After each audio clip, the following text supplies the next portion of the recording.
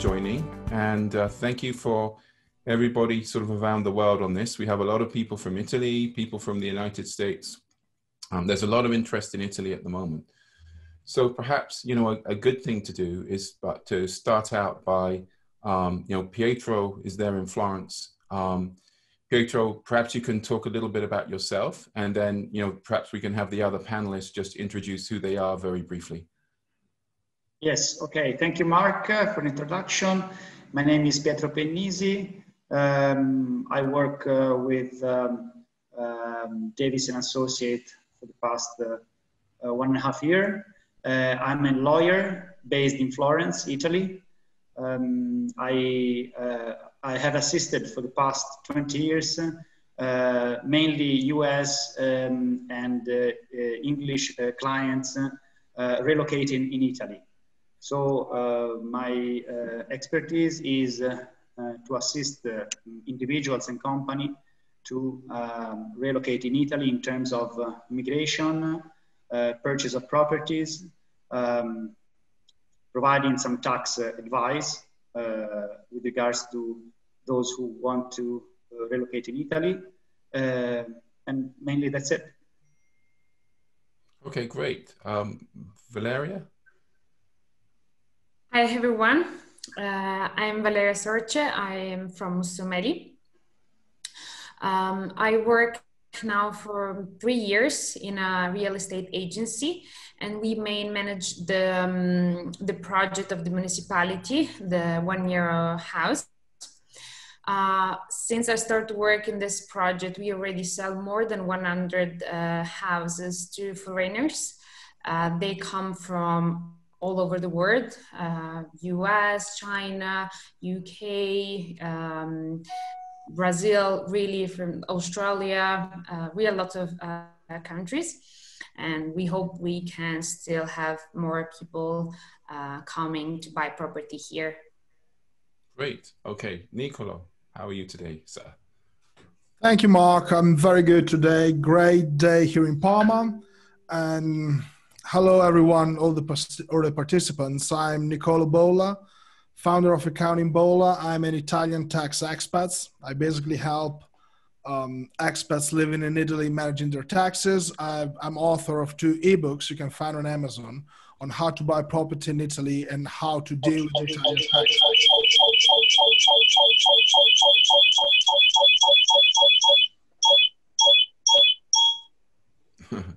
Somebody's got 2 microphones on. That's what that noise means. Yeah, I'm by myself here, so everybody left the office. Okay, gotcha. Okay, all right. And then who's next? Meredith?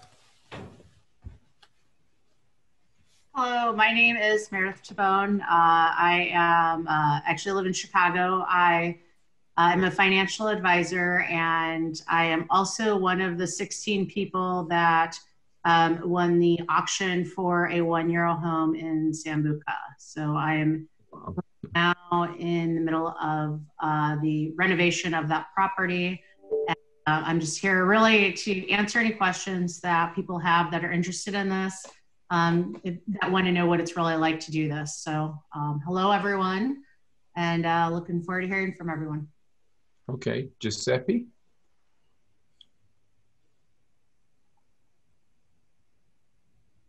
Hello, Giuseppe?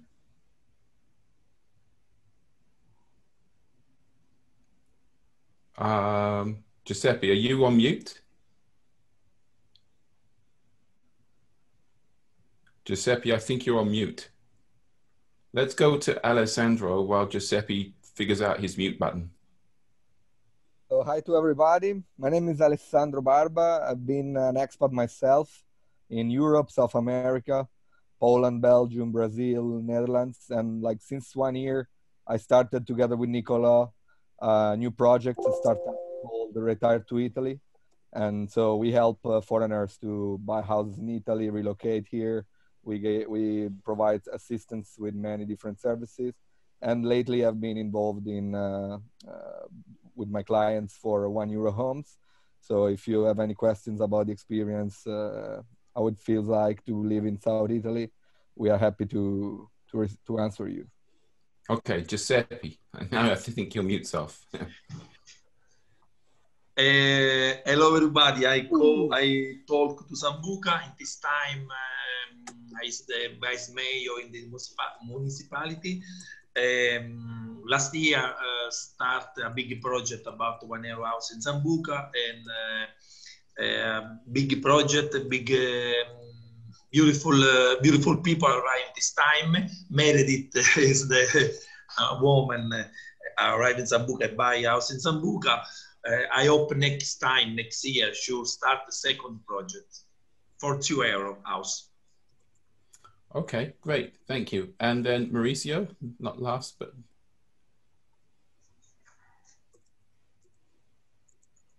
Hello? Mauricio? No. Okay. All right. Fair enough. So let's start off with you, Meredith. So you obviously went through this program. Perhaps you could let people know sort of where you're from, why you did this program, and sort of how you feel about it. Sure. I am originally from a small town called, well, outside of Peoria, Illinois.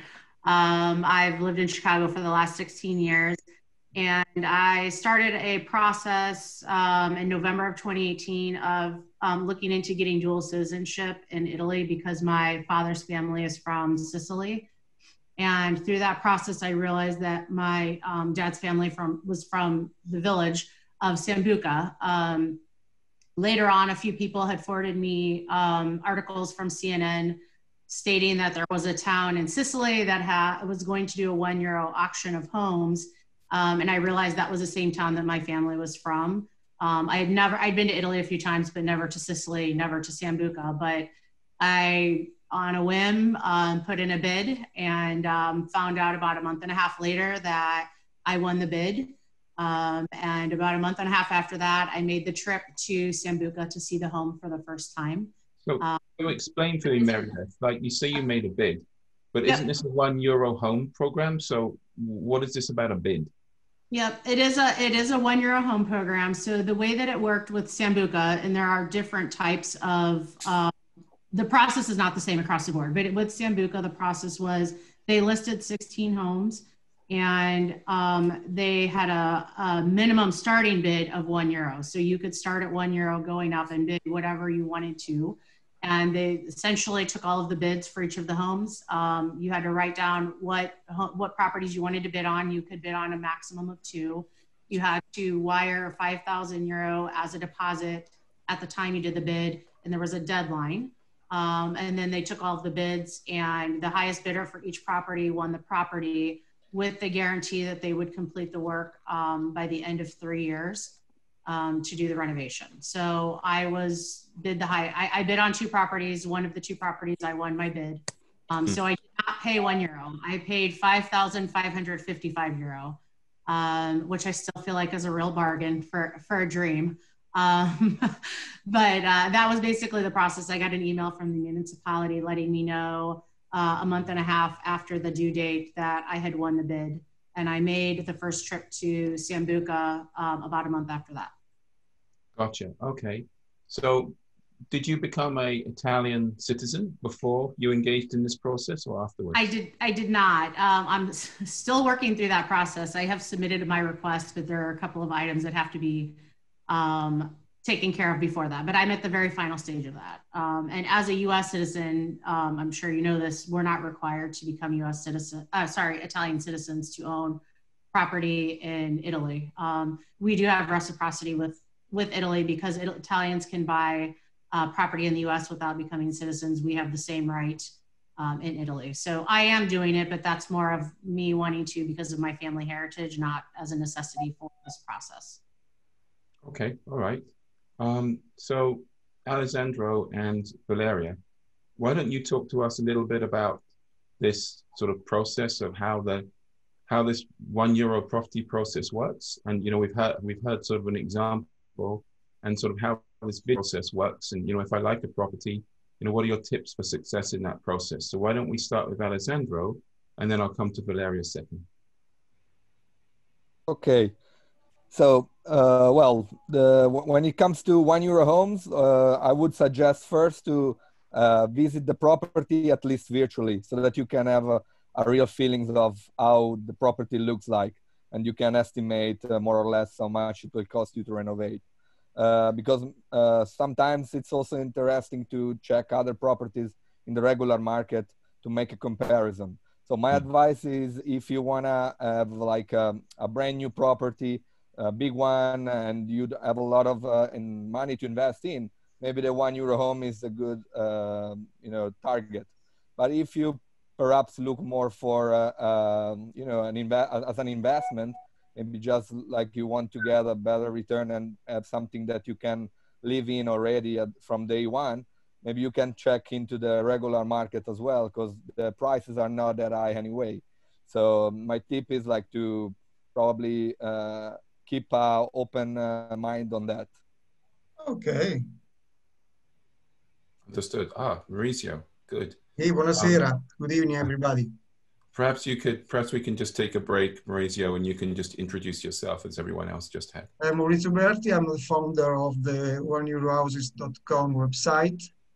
And that's all. Okay, all right. So we were just talking about the program, how the €1 program works, how the auction works, and how you can best sort of position yourself for success in that process, and other tips. So I'll come back to you, but I'd promised to ask Valeria for her view. So let's take that, and then let's come back to you. Valeria? Yes, more or less, I agree with what Alessandro says. I advise to have a look at the house, because of course the €1 house are houses that need renovation. So have an idea of what it looks like the house, what kind of work the house needs. Is always better than buy without see. Of course, it's choice, but we always advise that. Even because you really have an idea of what is the feeling of the house, you can better understand what are the historic characteristics of the house, what kind of things you can leave in the house and which one need to change it. Of course, it's an investment. So because I like a Sambuca program, also in Musumeli program, you have 3 years of time for renovation of the house. It's more an experience. Most of our clients that decided to buy property here, what they want, like the reason why they choose to be part of this project, it's, start something bigger, like, start with a house that the price is, because in Musumeli, the price is really €1. So like start with this small amount for a house, and then, have a house here. Then most of our clients say that it's, their dream, or Italy is quite famous outside of Italy. So like everyone wants to have a house here. So that is my basically like bring someone, especially sometimes we always provide estimates for builders. So at least you are really aware of what you are buying. So it's my tips. Bring someone, or sometimes ask. That seems to be the common advice between you and Alessandro is, with these €1 properties, make sure of what you're getting yourself into, right? It's going to require substantial renovations, substantial work. So make sure you visit it, and make sure you have a plan, and make sure you know what you're getting into. That seems to be what you two are saying. Yes. So Maurizio, you founded the website. What are your thoughts on this? I prefer speaking Italian, if you can. Il progetto Casa un Euro nasce per il rilancio dei borghi abbandonati italiani, sostanzialmente, e con l'abbandono c'è necessariamente il degrado e il depauperamento del patrimonio immobiliare. Per sopperire a questo, i sindaci hanno deciso, alcuni comuni, di vendere gli immobili abbandonati. Just hold on a second, Maurizio. Looking at where our audience are, 90% don't speak Italian. So perhaps we can have someone translate as we go through. Okay. Would anyone be willing to translate for Maurizio? I can if you want to. Pietro, that would be super. Thank you. So perhaps if you could just translate what Mauricio's just said, then Maurizio can continue. Ok, Maurizio, can you start again, please? Ok, il progetto Casa un Euro nasce per risolvere il problema dell'abbandono dei borghi abbandonati che sono nelle aree rurali italiane. Yeah. So the €1 home project raises from the to solve the problem that Italy had of abandoning small villages in the south of Italy. Right. L'obiettivo è il recupero della funzione del paese vendendo le case abbandonate al prezzo simbolico di €1 alle persone che hanno intenzione poi di accollarsi tutte le spese per la ristrutturazione. Yes, and of course the aim is to have more people coming into these villages, selling the properties at €1, but the buyers will have to then take care of the restoration costs. Il progetto nasce nel 2009 a Gangi, in Sicilia. The project starts in 2009 in Gangi, which is a small town in Sicily. Ma fino al 2014 Gangi vendette poche case. Up to 2014, just a few properties were sold in Gangi. Il grande lancio, il grande sviluppo del progetto a Gangi ci fu tra il 2014 e il 2015, dove vendettero 100 case. In 2014 and 2015, they sold instead 100 properties in Gangi. Importante fu anche l'indotto economico che questa operazione portò nel piccolo comune di Gangi. Yeah, it brought, this project brought into Gangi a lot of financial resources, of course. No. In qualsiasi caso, già dal 2009-2010 altri comuni in Italia, in ordine sparso e senza organizzarsi fra di loro, iniziarono il progetto, aderirono a questo progetto. Yes, other villages in the south of Italy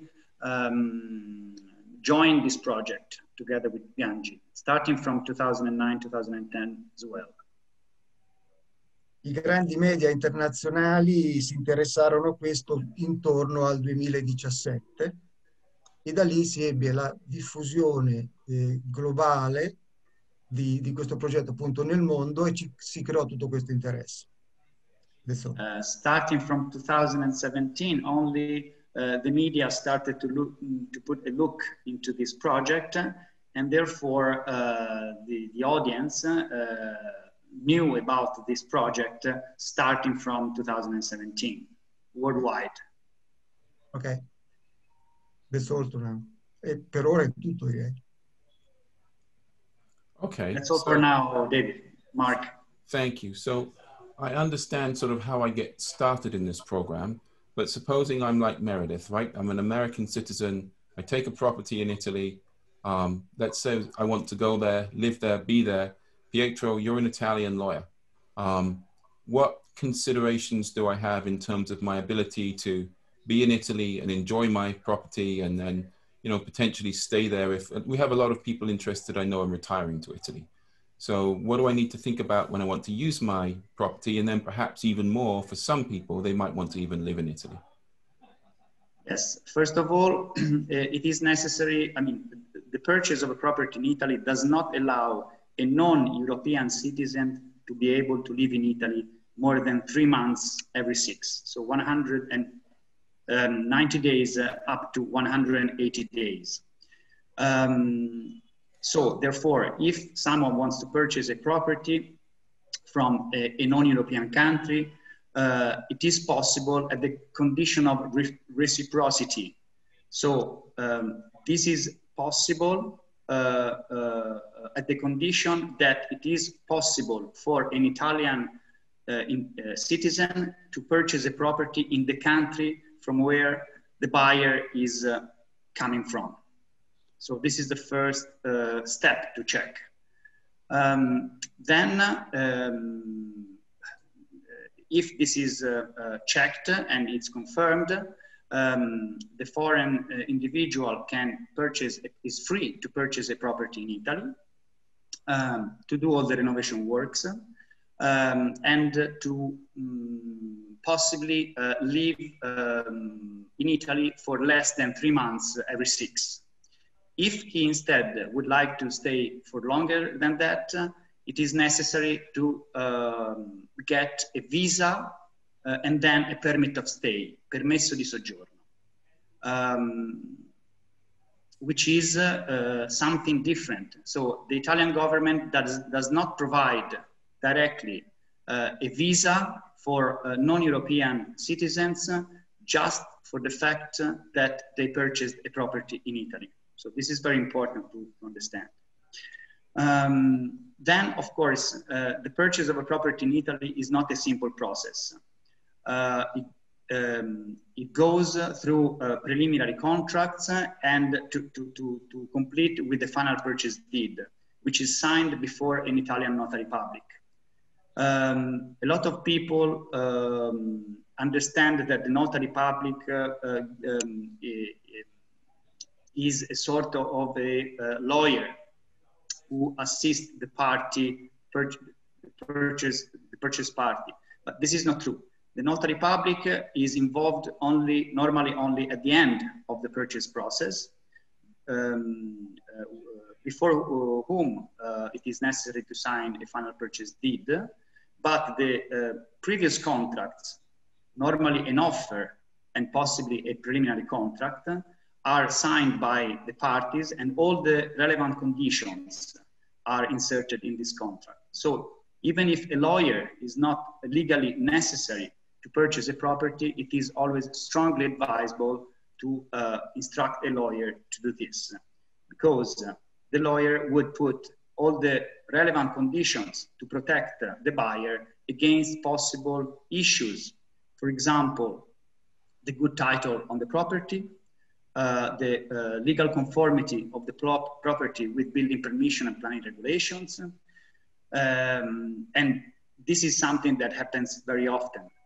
I mean, buying a property or being interested in purchasing a property which has issues, especially with regards to legal conformity of the same property with building permits and planning regulations.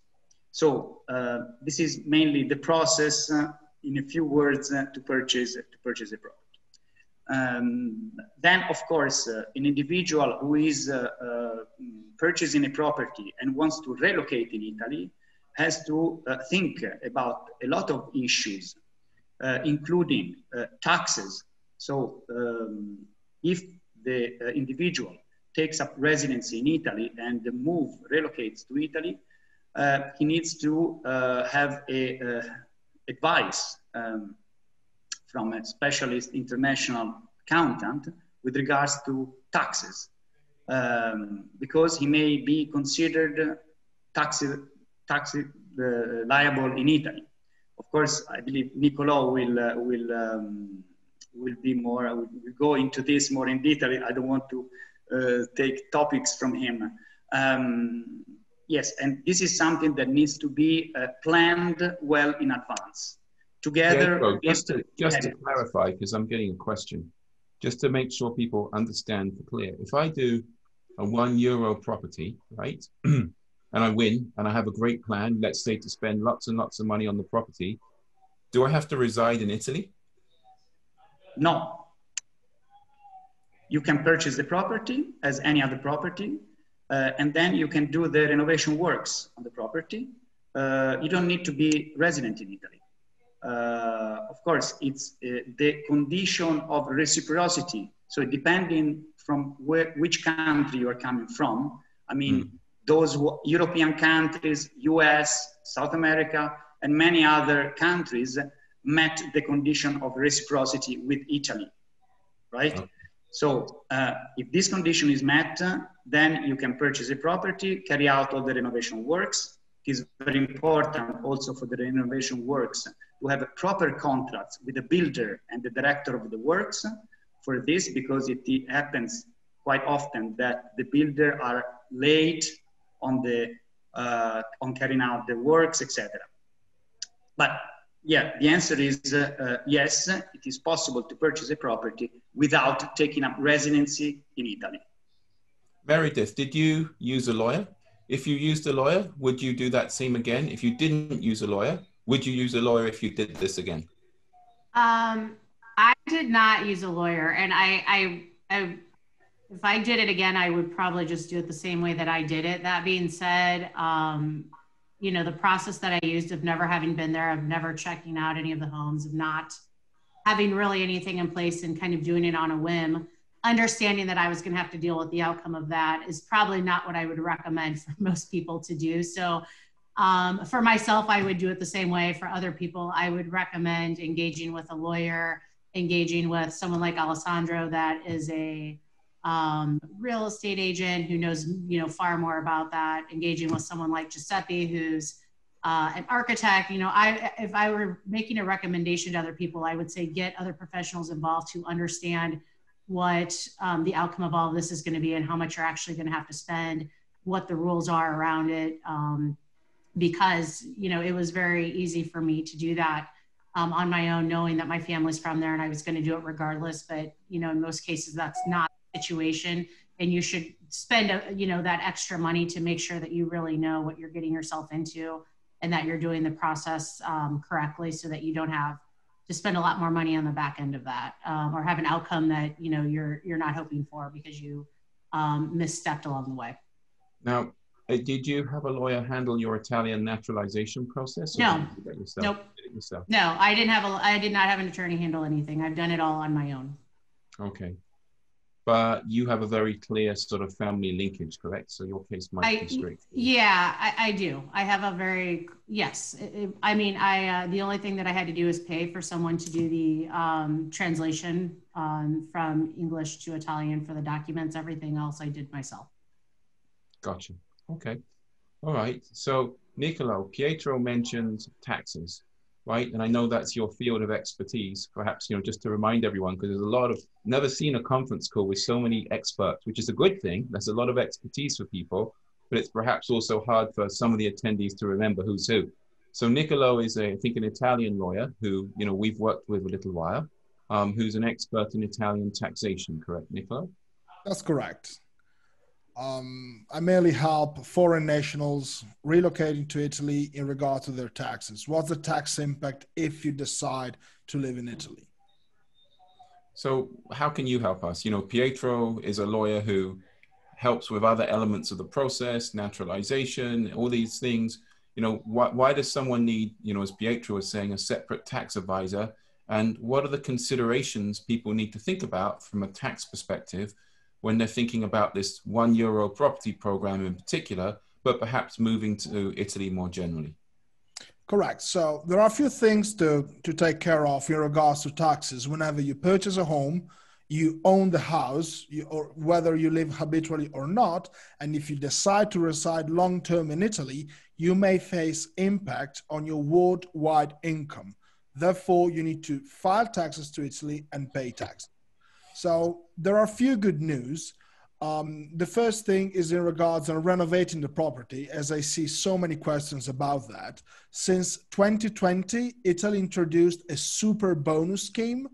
Basically, if you renovate a property, make it more energy efficient and or improve the seismic response of the building itself, the government rewards you with 110% tax credit on qualifying expenditure. So if you spend 50K, you get back 55K of tax credit.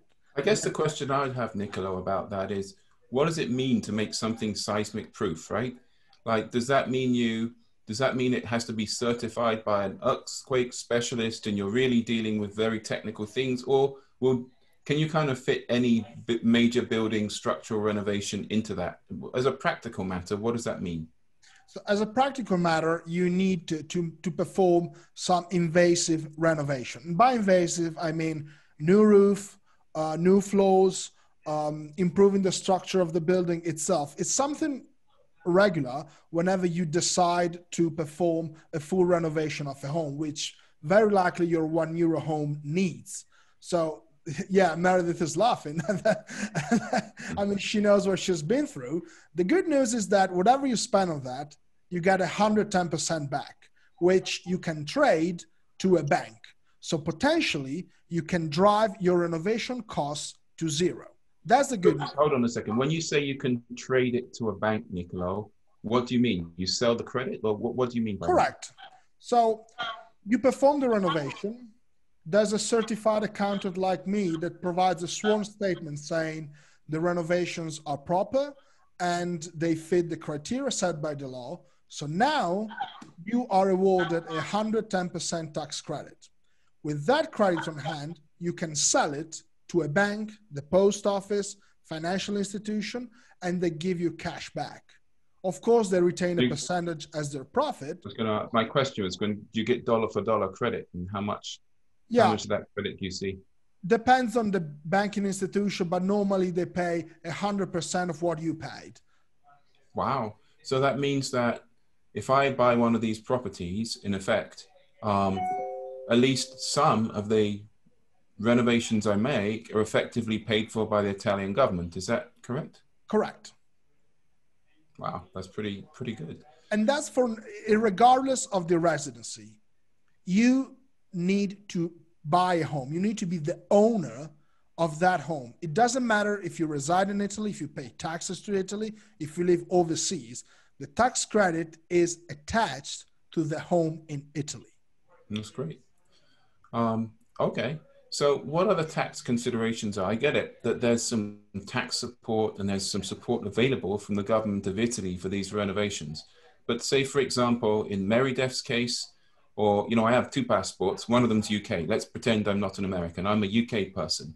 So if I'm doing the program, or Meridef's doing the program as a US person, you mentioned sort of worldwide tax, but perhaps you can just give us a little bit more detail on some of the pitfalls, and not just the pitfalls, but how someone can prevent falling into that pitfall, if you understand what I'm saying, how they can prevent unnecessary taxation. Yeah. So just like a quick caveat about Italian taxes. So you are required to pay taxes on your worldwide income only if you're a tax resident of Italy. So once you're a tax resident, you have to pay tax on your worldwide income. However, you can plan before moving to Italy to restructure your wealth, because on top of income tax, you're required to pay wealth tax on your foreign investment, non-Italian investment, bank accounts, shares, homes held overseas. So the first thing to do is assess how much your tax liability will be once in Italy, and if any planning step needs to be taken before moving your residency to Italy. The good news is that Italy introduced new regimes available for new residents, new tax regimes, most notably the pensioners regime in the southern areas of Italy, where you can pay a flat 7% tax on your foreign income for 10 years, or especially for digital nomads, if they move to the south, they pay tax on 10% of their earnings for 5 years. And the high net worth individuals of 100,000 flat tax for new residents of Italy, and that lasts for 15 years. So there are a few categories you may fit in that can benefit your tax liability to reduce greatly. Sounds to me the key is to come speak to a tax expert before I really start this process so I can understand. I'm a little biased on that, but I would say yes. All right. So I get the idea of what's going on here. It's obviously the renovations are key. Just listening to what everyone's saying, I get credit from the Italian government, but essentially I'm probably buying a house that needs, Mary Death keeps smiling and nodding whenever we say there's a lot of work, right? And there's a lot of things involved. So it seems to me an architect's probably pretty fundamental, Giuseppe. So what do you typically, personally, I've looked at some of these wonderful looking villas in Tuscany that are wrecks, and they need a lot of work. So from an Italian architect's perspective, taking a property in Italy that needs work, how can you help? What's involved, and what are sort of the processes and typical costs? Okay, Giuseppe just asked me to help him with translation. So I'll be translating him into Italian, your question, and then translate back. Perfect. Thank you, Alessandro. Okay, don't worry. Ok, quindi Giuseppe ti traduco quello che ti ha chiesto e poi faccio la traduzione al rovescio. Allora, lui mi ha chiesto, visto che tu sei un architetto, oltre a essere il vice sindaco di Sambuca, voleva sapere dal punto di vista di un architetto quali sono i consigli che tu puoi dare alle persone che vogliono investire in Italia, in immobiliare, e avere maggiori informazioni anche su quali sono, diciamo, le questioni, diciamo, burocratiche, le problematiche, diciamo, dovute alle questioni burocratiche per strutturare, eccetera, eccetera. Io la prima cosa che consiglio ovviamente è di scegliere una casa che ha uno charme, no? Che ha un sapore, che ha il sapore del borgo, perché penso che diciamo, la forza di un borgo è quello di avere un fabbricato che ha ancora delle volte antiche, che ha un prospetto significativo, no? Quindi degli archi, nel caso... Sì. Let me go. So the first thing we would advise is to choose a property that has a charm. Being an architect, for him, is very important that the place you're gonna buy is beautiful and has some ancient or historical artifacts. So he recommends buying into small towns, because in Italy the small towns went through a lesser degree of development over the last decades. So you can still find a lot of these charming, nice architecture elements. In merito, ovviamente, dico, ci sono altre condizioni per quanto riguarda la parte burocratica, ovviamente sia l'architetto ma anche poi il notaio è quello un po' che certifica tutta diciamo, diciamo, vabbè, aiutami tu, dai, mi manca la parola, che certifica un po'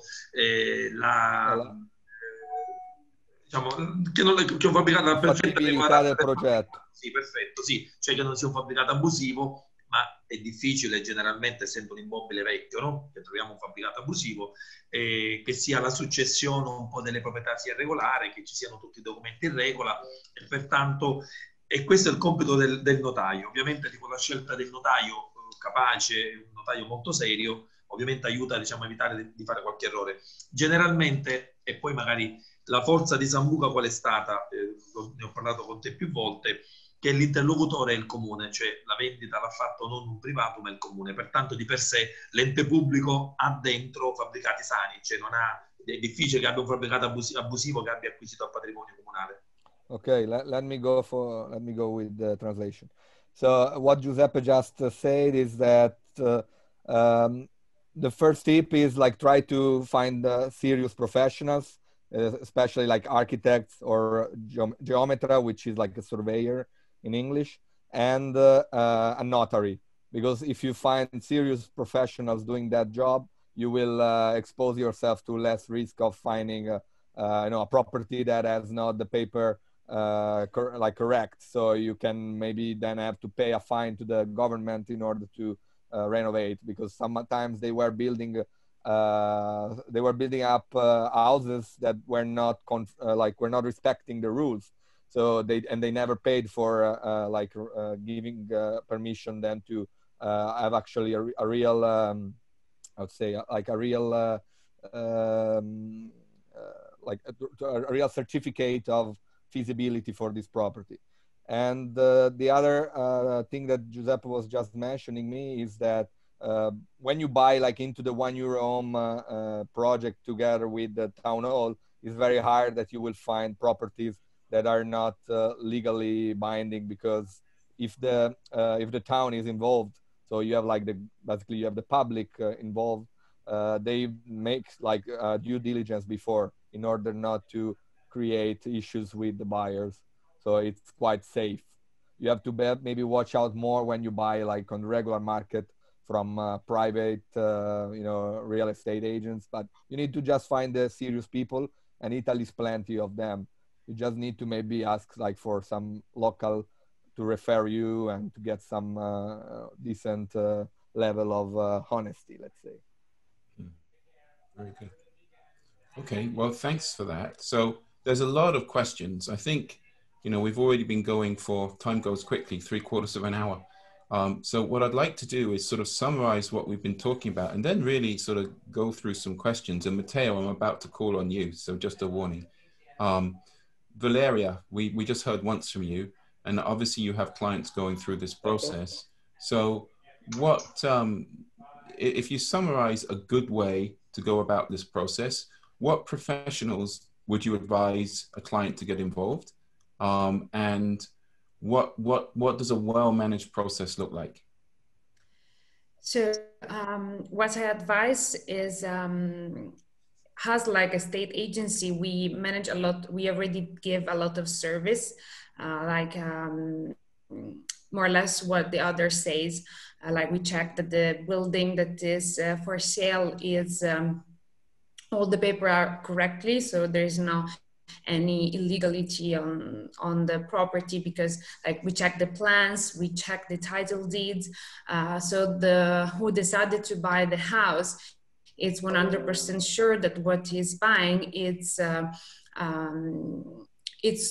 exactly what the person saw.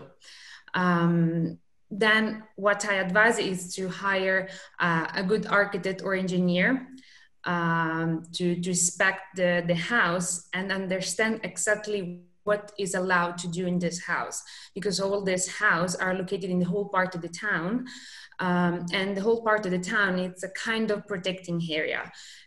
So you cannot really modify completely the house, but there are some rules that you have to follow. Like for example, in the outside of the house, you cannot really change a lot, but you have to keep the same style of the house. So have a good architect or engineer that present the correct project following all the rules. It's important, so you save money and you avoid to present different project to the municipality that they will not approve, then you have to represent and everything. I also advise, especially how the lawyer says, if your plan is to move, especially, if you want to live more time here than just the 3 months that are allowed, it's better if you have a lawyer that following all the entire process, especially if you want to live permanently here, because we have some clients that live permanently here in Musumeli, but they had problem to get the residency here, so it was not easy for them to get the residency. So if you have a good lawyer, it's easier to find the solution of what is required. Then about the builders and the work, the municipality it's really often that you can find a list of all the builders that the municipality advise. Also, if what we advise is to get more estimate of the different person, so you can at the end really choose the one that really match with what do you really want. Thank you. So few questions about the cost of these different professionals. So Alessandro, in your experience, and I'll ask the same thing to Mauricio, people are asking, how much does it cost to have the lawyer? How much does it cost to engage in a architect? How much does it cost to get tax advice from Nicolo? So when you think of the cost of this and engaging different professionals, obviously, I would think if I do if I build a 30-room palace in the middle of the country, that's going to be a very different set of costs to the average €1 house. But in the sort of normal scope of things that you see, what are the sort of general costs for professional services? So, like in my experience, like depend, of course, as you said, on which kind of investments you're gonna do and how difficult is your case. Each case is different. But if we need to come up with like a statistical estimation, I would say that if you want to hire an architect or surveyor, plus you need to hire a lawyer for your immigration and a tax consultant for providing you like the best option in terms of saving up money, I would say around 10,000 euros. Okay, that's an average. That's reasonable. All right, so perhaps you can ask Giuseppe for us. Like, people are asking about the cost, Alessandro, of the renovations, and obviously that's going to depend very much on the property. But what sort of does Giuseppe see sort of as a reasonable range for the costs on the types, the renovation on the types of projects that people buy. And then, Meredith, I'm going to ask you, what will happen with your €1 home? How much is it going to cost? And then what do you think the ultimate value is going to be? So, Alessandro, if you could kindly ask Giuseppe that, I'd appreciate it. Ok, allora Giuseppe, vogliono sapere qui sul Sì. discorso delle ristrutturazioni, più o meno quali sono i costi associati. Siccome tanti nella chat qui di Zoom stanno facendo la domanda su quanto costa poi ristrutturare una casa, chiaramente i prezzi variano a seconda del progetto che fai. Tu ne hai visti tanti lì a Sambuca, ma se dovessi fare una media e poi dirmi anche magari due estremi, quella la meno costosa e la più costosa che hai visto ristrutturare, quanto era l'importo, così posso poi tradurlo. Certo. E allora, ovviamente la premessa tua dico farla perché è importante, perché dipende dal progetto e anche dalla scelta dei materiali, no? E dipende dalla consistenza dell'immobile. È chiaro che un immobile distrutto costa molto di più, un immobile in buone condizioni costa meno. Io penso che la media potrebbe essere dalle 750 euro al metro quadrato alle 1.300-1.400. Ovviamente la variabile, il range, e poi è inversamente proporzionale, sai Alessandro, alle dimensioni della casa, perché se tu compri una stanza e devi mettere una caldaia, un bagno, una finestra, un contratto della luce, lo metti come se compri una casa di 10 vani, cioè allestire un bagno ti costa quanto ti costa in una casa di 500 metri quadrati, no? Per esempio. Quindi se vogliamo in proporzione, più grande la casa, leggermente potrebbe abbassare il costo. Io ti dico dalle 700 alle 1.300, 1.400. Poi la scelta dei materiali è importante, perché ovviamente chi compra a Sambuca, questo anche sottolineiamolo, c'è chi compra una casa ad €1, chi compra a Sambuca, ovviamente è gente anche, c'è il cliente, un cliente anche di charme, di qualità, no? C'è un professionista, pertanto poi non si accontenta di scelte low cost, ovviamente poi spesso si va a cadere su cose importanti, di designer, e Meredith ne sa qualcosa. Ok, maybe I will, because otherwise I will forget all you are saying, so let's like stop you for a second and then I'll translate to you back. Okay, so you would say that more or less the estimation for renovation cost per square meters is in a range between 750 euros and 1,300 euros. Of course, that depends a lot on the material you're gonna choose, but we have to say that in Sambuca, at least, the kind of buyers that are coming in are people that don't want to have like low cost. They don't want to have a low cost approach.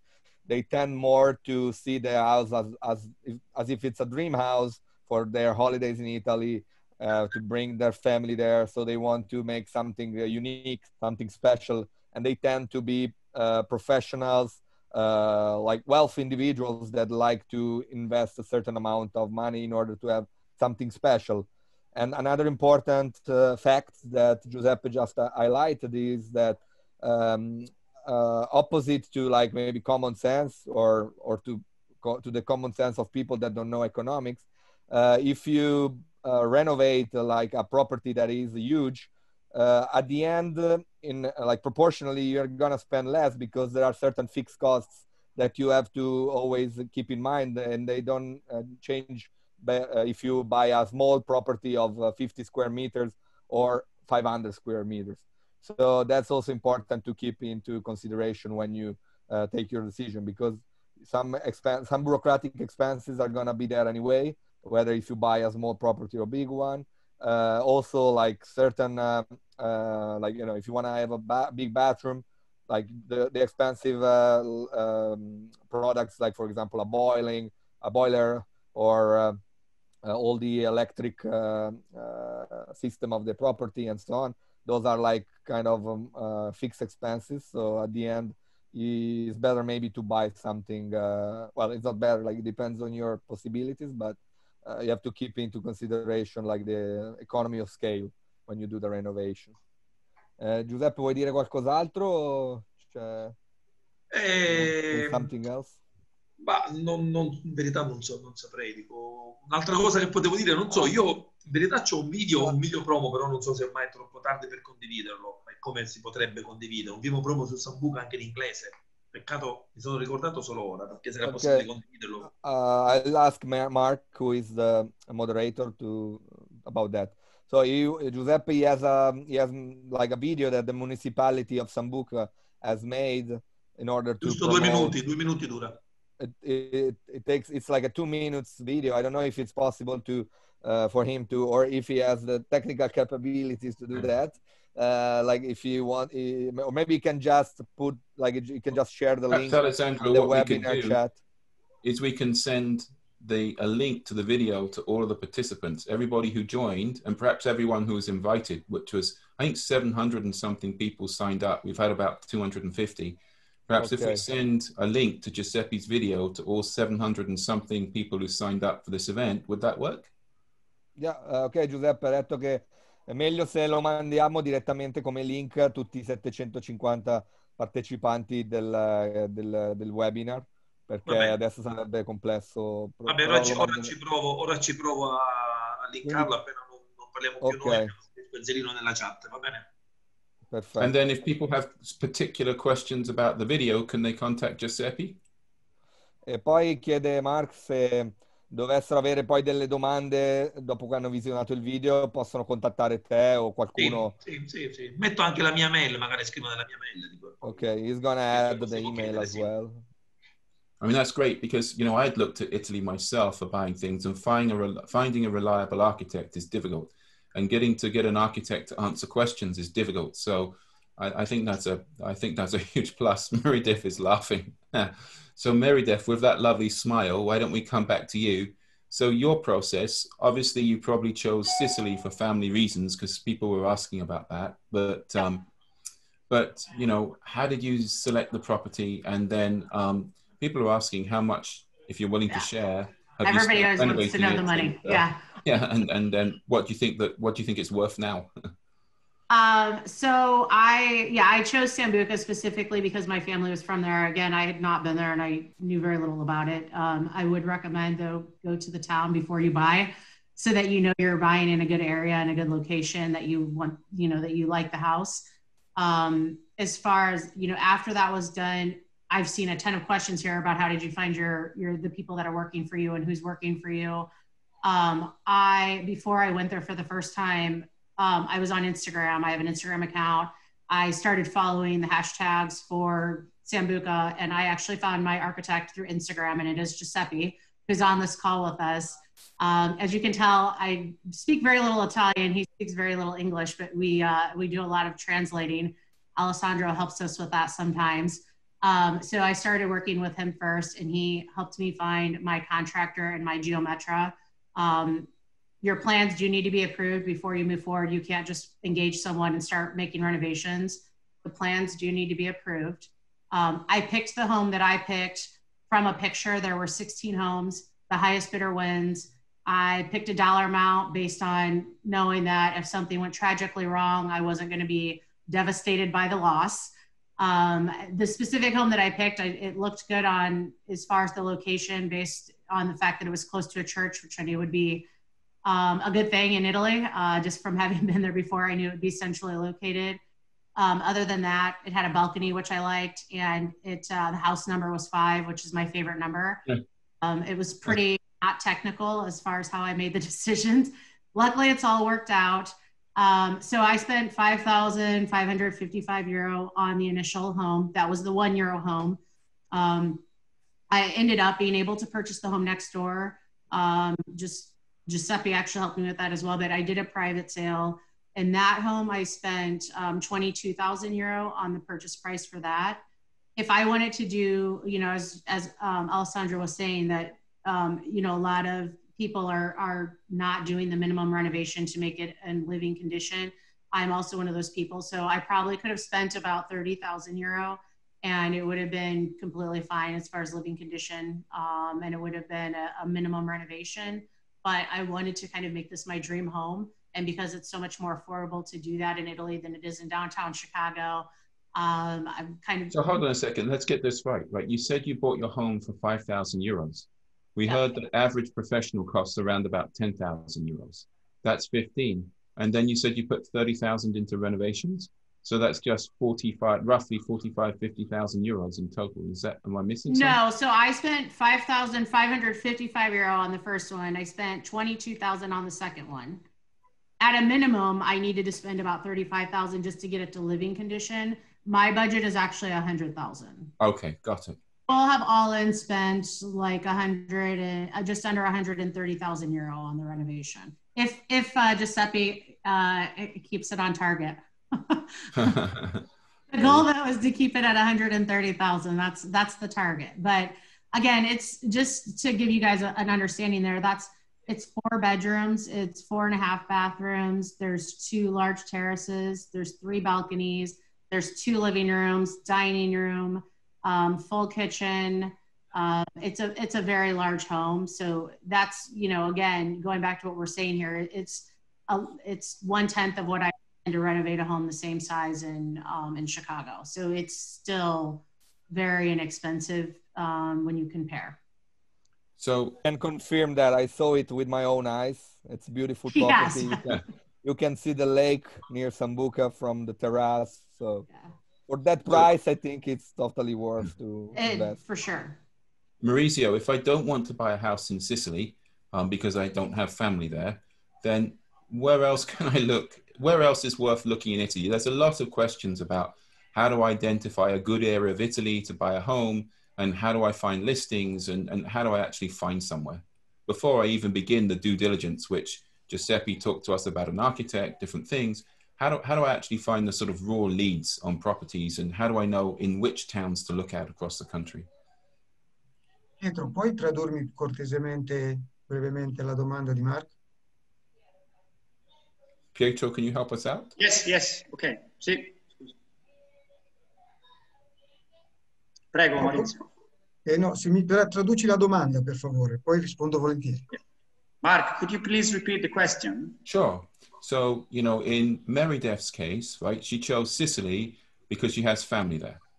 But there's lots of questions from people who don't have family, perhaps somewhere in Italy.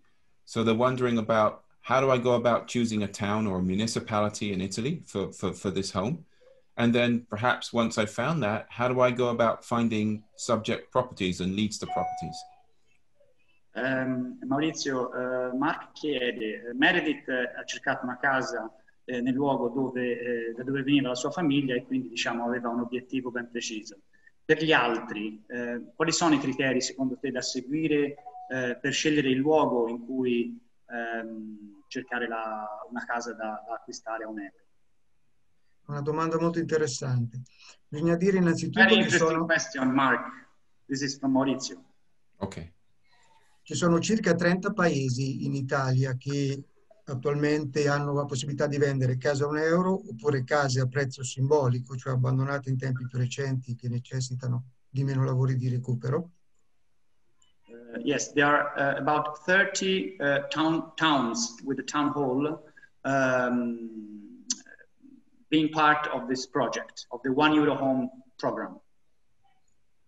When you're home or symbolic price, it means needs less work to restore it. Abbiamo bisogno di meno lavori di recupero. Sì, yes, €1 home or the other, those who are part of the program with the discounted renovation works. Yeah. La strada migliore è scegliere l'area d'Italia che è più interessante per loro, tra il nord, il centro, il sud Italia e le isole.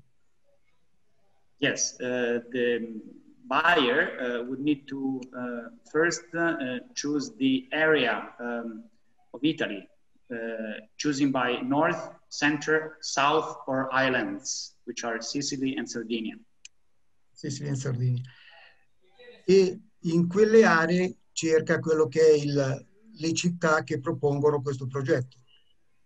I mean, once the area among these is chosen, then look for a property, look for a town hall that is part of these programs. Important to say, va detto che la metà di questi 15 paesi sono circa in Sicilia. 15 città sono in Sicilia. 15, about half of these towns 15 are located in Sicily. Perciò la scelta è spesso la Sicilia perché diventa più facile trovare la casa che si desidera, oltre che avere un clima particolarmente piacevole tutto l'anno. Yeah, so Sicily provides the best offer. Of course, as everybody knows, Sicily has a very nice weather conditions. Molte persone in qualsiasi caso mi hanno chiesto sia la Sardegna, che è una bellissima regione e ha quell'idea di isolamento che molte persone cercano. Maurizio has been contacted and received a lot of interest in Sardinia as well, as an island where to escape from big cities and chaotic life. Oppure la montagna, gli amanti della montagna che preferiscono il Piemonte o l'Appennino centrale. Or in the mountains, so in the Alps or in the Appennini. La miglior scelta è avere le idee chiare su cosa si cerca, cosa si vuole. Best choice is to make ideas clear in order to understand what is the goal for the buyer. But Pietro, the second half of the question is, right, I find a municipality. How do I find the people who are asking? How do I find an actual property? So let's say I choose a village in the Alps, right? Just for example, how do I find out about properties that are available there? Sì, Maurizio, Mark chiede, una volta che ho individuato il comune dove acquistare, come faccio a vedere le case che voglio valutare? In genere i comuni mettono a disposizione le foto delle case. Per quanto questo è ben poco significativo, nel senso che questo non è... prego, scusa, traduci pure. Sì, generally speaking, the town hall's website, they already have the ad of the properties in their website. Questo però non è esclusivamente un progetto di natura economica, un progetto immobiliare, è un progetto di natura culturale. So this is mainly not a business project, it's a cultural project. Qui si tratta di scegliere delle aree interne italiane, dei paesi in aree interne italiane, che hanno un grande valore in termini di bellezza, di paesaggi, di prodotti tipici, di stile di vita, di rapporti con le persone. Yes, so it is a matter of choosing places not on the coast where all tourists are going, but are at the same time very beautiful for their landscape, for their culture, for their typical products in terms of food and wine mainly.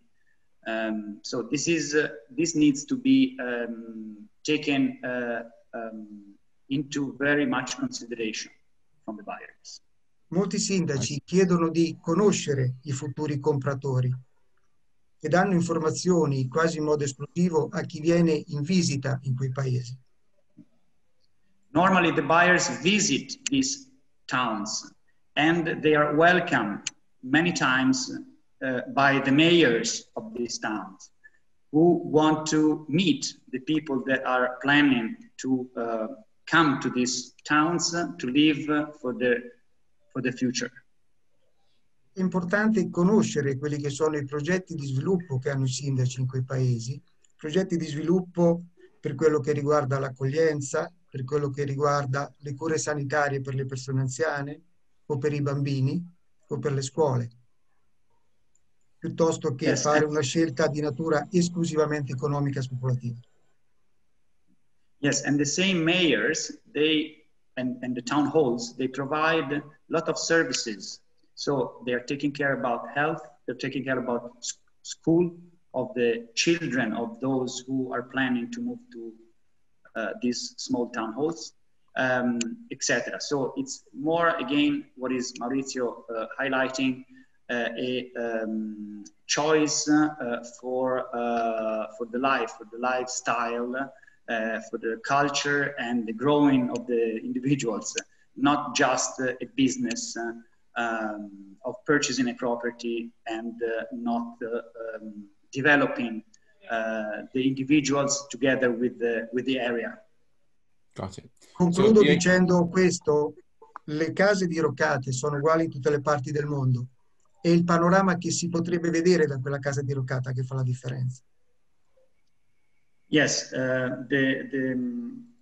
what Marisa is saying, yes, the properties that are to be completely restored are the same everywhere in the world. But it's important that the view that once the property is restored, the purchaser, the buyer has, it's the most important part. And many of these villages have beautiful and very nice views and landscapes.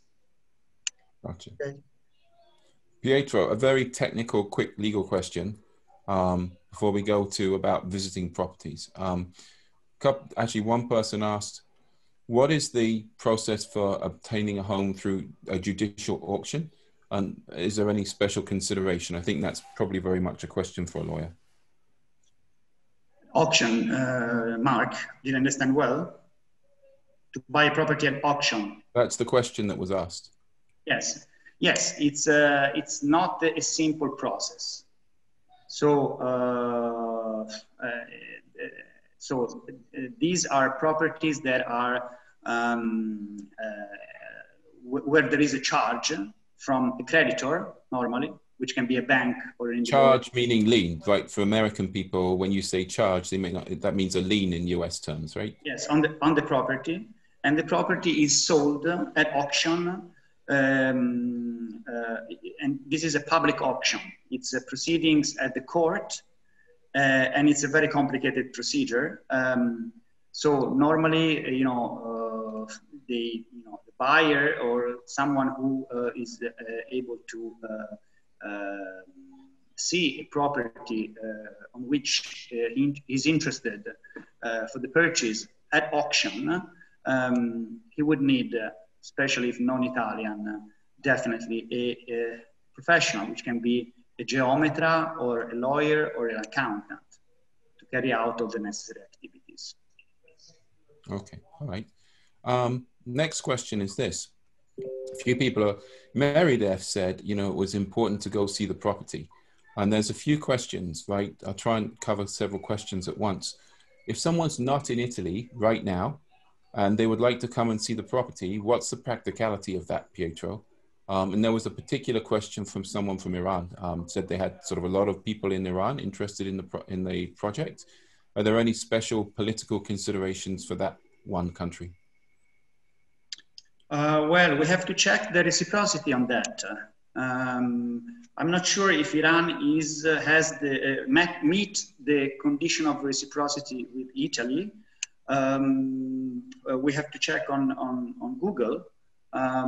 It's pretty simple process. I can let you know at a later stage in a few minutes if you give me 5 or 10 minutes. I will check that and I will let you know. Then what was the other question? Mark? Question is, let's suppose right now I happen to be in New York, Pietro.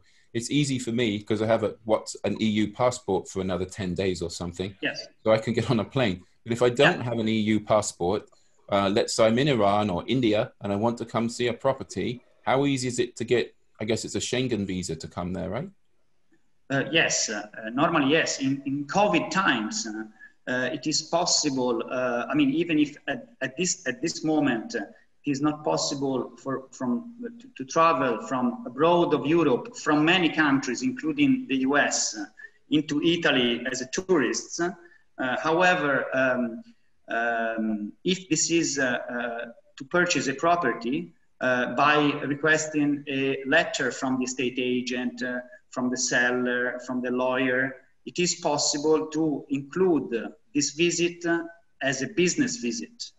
And therefore, it would be allowed for a US citizen, for example, to enter the country just for a few days, normally 3 or 5 days, without quarantine. If they want to stay more, they have to quarantine. just a little note. I mean, I don't know. It's might be different for me with a European passport, but I'm coming to Italy on the 26th, and there is now a no quarantine flight offered by Delta and Alitalia from the US, which is great. From the US to Rome, I think. You're nodding your head, Mary Beth. Yeah, I was just gonna say, so you can do 120 hours in country from the U.S., but I'm actually booked on the note. You have to specifically choose a COVID tested Delta flight if you want to bypass quarantine, the 14-day quarantine. So you have to get tested through a specific test that Delta requires 72 hours before. Once you get to the airport, you have to do another rapid test. And then once you land in Rome, you do a second rapid test. So you've done 3 tests by the time you land. And if you test negative for all of those, then you can bypass quarantine. For those of you who don't want to go to that trouble or want to do it remote, I can also answer that. So I ended up buying a second home during COVID while I have not been there. I have not been to Italy since February. And I saw it on Instagram. Somebody else posted it. I liked it. And I reached out and just started getting help on that. And even closing on my second home, the private sale home, I've done that during COVID. So, I mean, you can use Google Maps, you can use websites. If you know people in the towns, have them take video of the properties if you can do that. And as far as signing legal documents, you can appoint someone. You can have a notary drop legal documents if you have a notary in Italy. They can drop the documents so that you can do like basically the US equivalent of a power of attorney for property to sign off legally on a home purchase and wire the funds to do so. All of this stuff is more difficult, of course, with COVID and not being there, but it is absolutely possible to start the process if you don't want to wait and, you know, and move forward on it before. Let me, seeing we're talking about travel, let me just ask Matteo. So I should say Matteo is a lawyer who works for my law firm. He's an Italian, he's in Miami, but he helps a lot of Americans move to Italy. And he's just traveling backwards and forwards to Italy himself. Matteo, you're still on mute, are you there? We'll let him be, he's not coming on. But okay, so it's interesting that you can buy a property, completely remotely. Some countries don't really make that very easy. I guess it was there. I was just thinking as you're talking about that, in terms of the cost for your property, to revisit that, sounds like you paid it sort of yourself, cash. But yeah.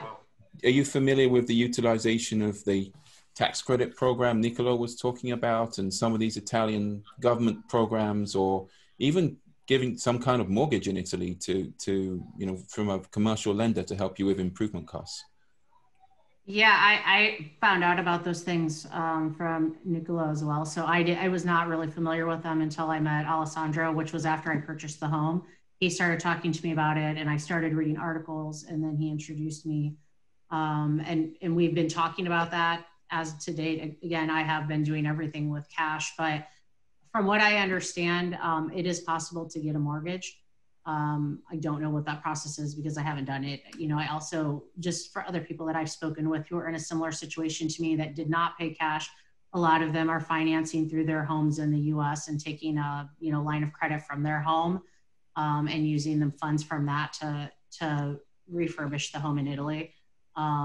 You know, that's more of what I've seen than someone taking out a mortgage in Italy for a property in Italy. But again, I know it is possible. I just don't know how easy it is to do that. Got it. Understood. Alessandra, seeing as you were the one who told Meredith about this, do you have other clients who have availed themselves of financing for this property and these properties, and how easy is it to do that? Well, we had just one, in my experience, that wanted to have a mortgage in Italy. And we found one bank in North Italy. It's called Intesa San Paolo. I think it's the second biggest bank in Italy, which provides mortgage even for non-residents. Of course, they give much lesser amount comparing to resident. So I think that you can only fund up to 60% of the purchase, and then you have to anticipate 40% in capital. and but the interest rate is quite low because Christine Lagarde is printing a lot of cash in EU, so actually you can get like for 1.2% or something like this. So basically the interest rate is very competitive comparing to for example countries in development, like I would say like Iran or Brazil, Russia, and so on. But how easy is it for a non-Italian resident to get lent money in the Italian system? As long as you match. I'm talking about I'm talking about I'm talking about EU residents right now. So Okay. what we were working with was like a Dutch resident. So I don't know honestly how it works with Brazilians or Iranians or Russians, but I know that with like EU residents you can get it quite easily. You only need to anticipate 40% of the capital, and they will like give you a mortgage for the remaining 60%. And but we can always approach a bank and ask them, right? The worst they can say is, no, it's not going to cost you anything. So of course. Pietro, yes. Yes, so the condition of reciprocity with Iran is met. Okay, so agreement in 1999. So Iranian people can buy properties in Italy. I think part of the question was probably also, right, a lot of countries unfortunately have closed their borders to Iranians. It's very, very difficult for an Iranian, for example, to get some kind of resident visa to the United States or to many other countries. Grenada, we do a lot of their passport programs. They've closed their program, I think, to Iran. So I think the question was probably the one you answered about, is the program available? Thank you. But then also, what is the climate like in Italy with regard to accepting people from Iran? Well, as far as I know, there is no restriction at this stage. So they are allowed to purchase properties in Italy. Italy has a very close relationship historically with Iran. So there is no restriction at this stage. Okay, fine. So it is possible to buy a property. Of course, it is necessary in order to stay in Italy for less than 3 months every 6, for the Iranian individual to get a visa, a tourist visa, to be able to come to Italy. It is possible also to get a multiple business visa or tourist visa, which lasts for several years with the same restriction. So 3 months every 6. The individuals can also stay for longer if they apply for another kind of visa into Italy.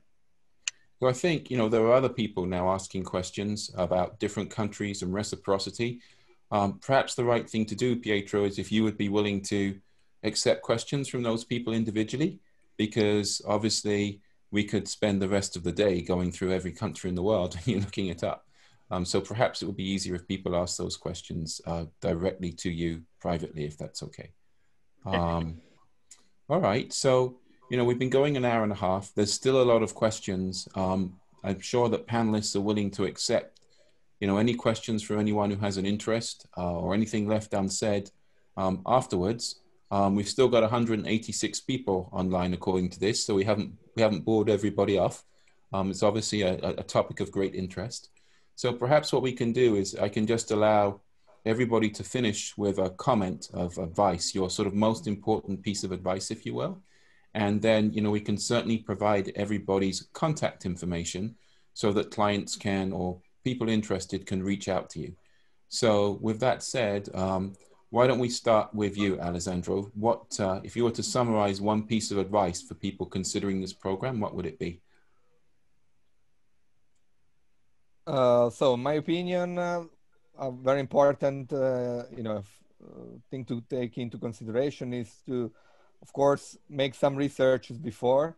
So we live in the information era, so you can just Google and start searching information, and then always rely on serious professionals, people that understand your culture as well, because it's not just about speaking language, it's about knowing the culture of the people that are coming in order to be able to match expectations and so on. So make sure you find people that understand what is important for you, so they will be able to guide you doing the right choices. when it comes to my country, well, I recommend it to everybody, and that's why I started Retire to Italy. That's why I quit being an expat myself and I came back to Italy, because honestly, I didn't find like, like the El Dorado outside my country as we were supposed to believe in the past, So at the end, after many years traveling and living in other countries, which was amazing experience, and I recommend it to everybody to try to live in other countries because it opens up your mind, it makes you more intelligent, I would say, is that Italy is a beautiful country to live in for many reasons. Like we have amazing weather, Mediterranean diet, we have a public health care, uh, we have one of the lowest rate of homicides, suicides. So people are kind of happy. I would advise living in Italy for this reason, like for the quality of life. And you can get like a property for not even 100,000 euro, where in New York you don't even buy a parking lot. So why not? I mean, it's such a low investment, and you can get so much out of it in terms of, health, like health, I would say, like well-being and health. So I recommend it to everybody because of that. Can you help us with Giuseppe asking the same question? Ok, Giuseppe, vogliono chiederti quali sono per te, sulla base della tua esperienza, cioè devi fare un riassunto Sì. del consiglio più importante che daresti a uno straniero che vuole venire a vivere in Italia, vuole acquistare una casa in Italia, quale sarebbe? Cioè, che ti viene dal profondo del cuore, diciamo. Lo ha detto prima Maurizio, scegliere una casa, ma soprattutto scegliere un luogo, scegliere delle persone, perché noi ci siamo accorti che poi il progetto delle case euro non è un progetto fatto di mura, ma è un progetto fatto di persone, di relazioni, di storie, di entusiasmo, di rapporto più con le persone che con le cose. Questa è la vera, quello che resta, perché una casa poi, se vogliamo, in pietra, con la volta, con l'arco, la trovi dovunque, in Sicilia, in Italia, ma anche in altre parti del mondo. Ma devi trovare invece un luogo che ti fa sentire a casa propria, e non ci diventi solo quando sei cittadino italiano, ma ci diventi quando cominci a comunicare, a stare con la comunità, cioè quando cominci insieme alla comunità a costruire questo rapporto, no? Questa è la cosa più importante, perché c'è il rischio altrimenti che vai... Sì. Finisci questo così chiudo. Ah, sì, non ti sentivo. Perché c'è il rischio magari che poi ti vai a inserire in un posto che non ti appartiene. Invece la scelta importante è quella di andare a vivere in un posto vivo.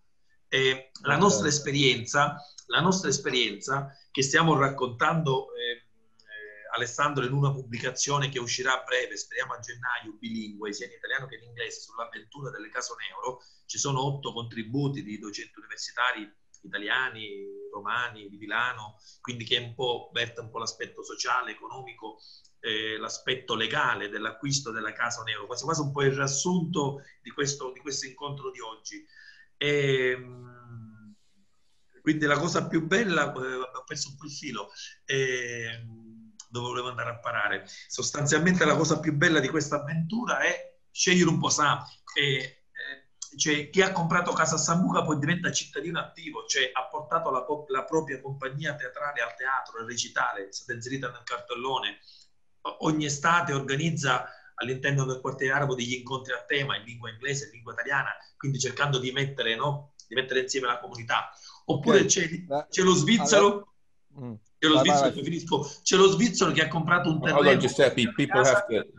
e ha fatto un orto botanico che fa visitare a tutti i turisti, a tutti. Quindi vuoi dire, tu diventi cittadino di Sambuca perché vivi non solo con le case, ma con i sambucesi.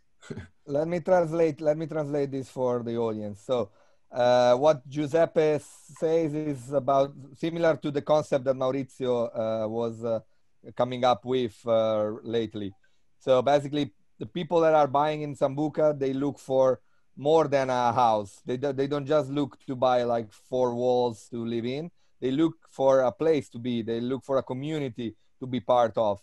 And a few anecdotes that Giuseppe provided to me right now are, for example, like English-speaking actress who came into Sambuca and she made a show at the theater in English and Italian. So this like bridge connecting cultures is happening in these small communities in Italy, which are like, because of their geography and the morphology of the area, makes it easier for you to be part of something close, like a community, because these villages have maybe 5,000, 6,000 people, so everybody knows each other. And for many people coming from huge metropolitan cities, like, it's important to have the chance in their life to experience also this kind of feeling, like to be part of something and to connect with the locals. And so this is something very important when you decide to buy a €1 home, is that you have to look at it as if you are going to be a member of a community and get to know other people in a very condensed area. So Meredith, I'm going to come to you last. Nicolo, how about you? One piece of advice would you have for people? Well, very simple and very quickly, you need to have a strategy. And a strategy comes in with, what is your immigration options? What about the property you want to purchase? And what about if you decide to move to Italy and take care of your taxes? It's very important to approach all of these areas together and to get the right advice if you can't do it solo. Great, thank you. Mauricio? Dimmi. Mauricio and Pietro. Un consiglio, Maurizio, un ultimo consiglio più importante che tu vorresti dare. Beh, condivido quello che ha detto Nicolò, bisogna avere una strategia, bisogna studiare prima di avventurarsi nell'acquisto di una casa in un'area rurale. Bisogna capire che cosa si vuole e come l'Italia può risponderci, quale zona, quale città. E comunque venire anche con grande disponibilità, con la mente aperta, senza criteri stringenti. Le case sono da ristrutturare, perciò si possono in qualche modo disegnare, almeno nella parte interna, per come si desidera. Scusa Pietro, sono andato troppo lungo forse. Tranquillo. So yes, yes, again, strategy. You need to have a strategy before approaching this adventure, this project. It's good if you are able to come to Italy, to join, to visit, to meet people, to share time. And of course, all these properties are properties to be renovated. Therefore, at least in the interior part of the properties, you can then do works in order to change, to do real renovation works. So basically, is a strategy and an idea of what you would like to do. Okay, thank you. And then Pietro, your closing comment in your own right. Yes, thank you. Well, I'm a lawyer, unfortunately. Why unfortunately? Unfortunately. But I think, from a legal point of view, it is always very important for those who are coming to Italy to cover all the aspects in a legal way, because you may purchase a property, you may sign a deed and become owner of the property, and then at a later stage, the competent offices may come to you and say, this is not legal, these works have not carried out legally, so you would have to do further works, you would have to face fines, etc. So it is important to have someone who is able to advise you, some professionals, for all the aspects, which is mainly immigration, purchase of property, and taxes. Okay. Valeria, your turn. So I agree with more or less with what they say, but my advice is really, if you have the opportunity to come here, because how Giuseppe says, it's not just buying a house, it's more like living a life in the small town. That is something completely different of living in a big town. So you really have the contact with the people living here, with the different style of life that you have in this town. So have this experience, it will help to understand exactly what you are going through just buying a house. And remind me where you're based, Valeria. Which city are you in? Musumeli in Sicily. In Sicily. Oh, in Sicily. Okay, Meredith, you're the star of this show, I think. So let's have your sort of departing advice on this. I guess so many people that reach out to me saying that it's their dream to do the same thing. They're from all over the world, not just from the US, not just people that have, families from or family members from Italy. So my number one piece of advice would just be to follow your dream. If this is something that you're really passionate about and that you really think you want to do, don't let all of the details, make you feel overwhelmed and keep you from taking those first steps and getting information. Don't think too far ahead. It's good to have a plan, but not think so far ahead that you end up not doing anything because it makes you feel overwhelmed. And the other thing I would say is absolutely have a plan, have a budget, have a plan, start putting those pieces in place so that you can go into it prepared and have the tools that you need to overcome the challenges, because there are going to be a lot of challenges over the way, and you just have to expect that that's going to happen. Even in the best of circumstances, which I believe I am in, there have been a lot of hurdles to overcome. It's kind of become something that I enjoy now. We get a lot of entertainment out of the things that come up that are unanticipated. That's the biggest thing, is if this is something that you really want to do, know that there are tons of resources out there. Those of you who are interested, I have an Instagram, I have an Instagram page. I am putting all of the details of my renovation on there so everyone can follow along. I also just have a lot of information on there about the 1 euro scheme in general. So I also have a ton of people reach out to me with questions, happy to answer those. Use people who are willing to help you as a resource. Great. Well, thank you, everybody. And if anyone has any more questions, the panelists are available, or please reach out to us and we'll make the right connection. Thank you for your time, and hope to see you again on another adventure of exploring immigration to Italy. Bye-bye.